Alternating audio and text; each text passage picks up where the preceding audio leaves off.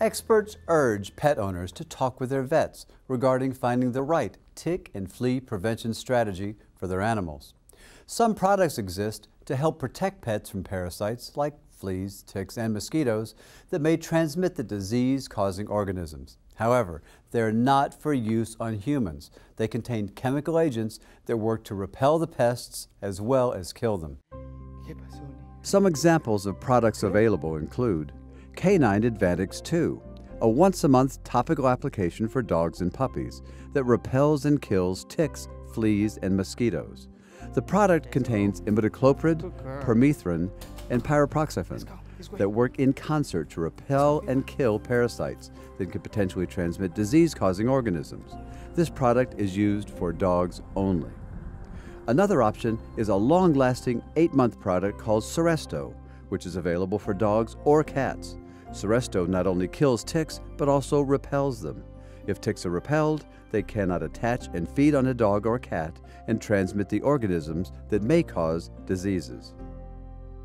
Sarah Laidler has strived to protect her family's pet cats from the abundance of ticks that live in the woods around their home in Wakefield, Rhode Island. I guess I'm concerned because it does affect my behavior.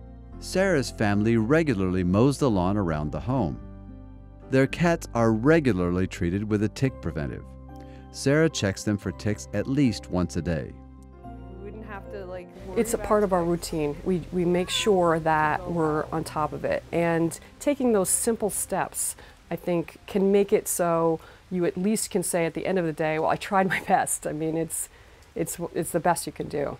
And the personal things that you can do include protecting your pets, making sure that they're treated with a good flea and tick preventive. Products can offer consistent and timely pest control, are easy to apply, and relatively inexpensive. Some of the products that are out on the market are very good for killing fleas, but they don't necessarily kill ticks. So everybody should be encouraged to read the label. Researchers are also watching for new vector-borne diseases. There's always seems to be new things coming along when you talk about ticks and tick-transmitted infections. I'm sure that 5 years from now we'll have even more tick-transmitted infections that we're concerned about. As new vector-borne diseases emerge, it will be important for clinicians to adhere to the One Health strategy for the best results. But the bottom line is, preventing the threat of dangerous parasites is an all-year-round affair.